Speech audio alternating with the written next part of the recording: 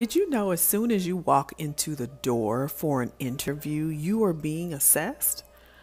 Oftentimes a company is assessing you for their culture fit based off of a few things. For example, there's a company called Commerce Bank.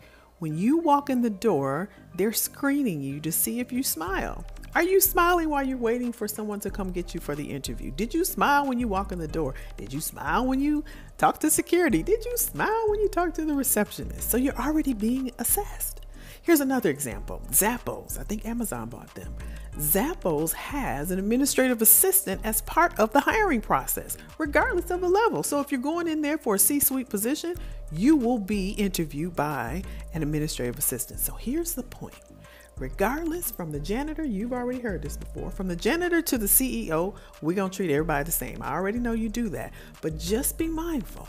Soon as you walk in the door, as soon as you get on that Zoom call, you're being assessed.